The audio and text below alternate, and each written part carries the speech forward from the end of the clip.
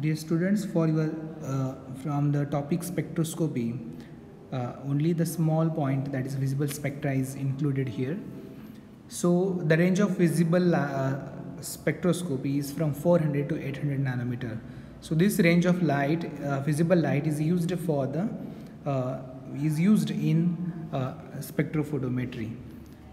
A substance which absorbs the visible radiation shows color. What we see is only because of the presence, is only because of visible light.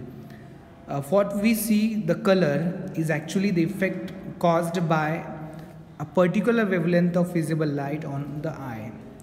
So whatever we see, the black color, white color, whatever the colors which we see, is only because of the specific wavelength of light radiations are absorbed by the eye. The color which is absorbed and the color which is actually seen are complementary to each other. That what we see, suppose we see the blue color, is in that case the human eye absorbs yellow colored light. If suppose we see the color green, then the color absorbed by the eye is red. So complementary color is there. Thus only colored compounds can be used in visible spectroscopy. That is, to study the compounds, colored compounds, we can use visible spectroscopy.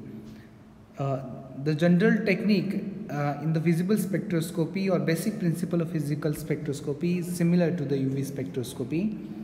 The visible light is obtained from a tungsten filament lamp, a glass prism, and gratings are used to get the monochromatic beam. The cells are made of optical glasses are used to keep the sample in the visible spectroscopy. Just I have told, that is a principle of visible spectroscopy is similar to the UV spectroscopy. The absorbed visible light is utilized for the electronic excitation. The molecules having chromophores absorbs in the UV region, but if the conjugation is extended, then energy required for pi to pi star and n to pi star transition is get reduced, and the wavelength shifts to the visible region. Hence, the absorption extends into the visible region and the compound will be seen colored.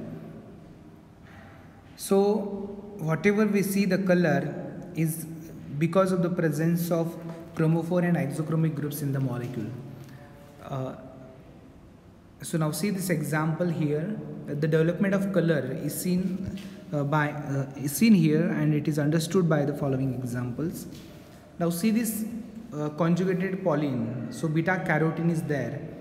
If you see this beta carotene, there are 1, 2, 3, 4, 5, 6, 7, 8, 9, 10. So near about more than 10 and 10 double bonds are conjugated with each other, and due to increase in conjugation, the energy required for the pi to pi star transition is get decreased, and the wavelength is get shift to the longer wavelength, that is bathochromic shift takes place.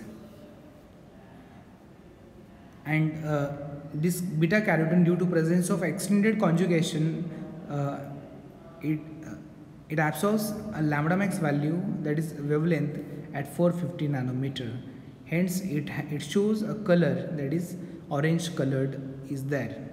So the color of any compound or any molecule is only because of the presence of different chromophoric and isochromic groups in the molecule.